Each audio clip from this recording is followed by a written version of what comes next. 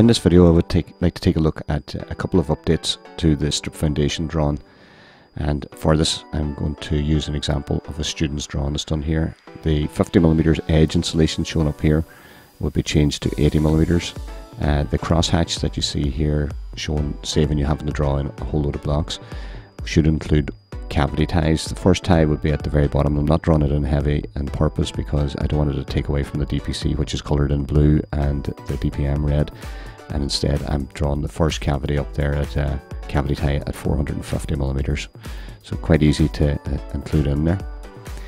Then this area in here where you see that there would be the gap of the insulation, because that obviously that's where the insulation would start.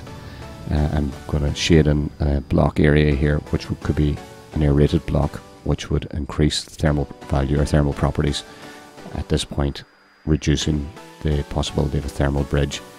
And even better in that again will be if the aerated block was actually the height of the floor above that, so it could be shaded above that as well too. So other things then, maybe the cavity, it's 350mm cavity here, that could be increased up to a 200mm cavity, and just all the other details. Other than that there, the rest of the drawing is pretty much perfect. It's got all the details in here, and of course the 80mm edge insulation as well.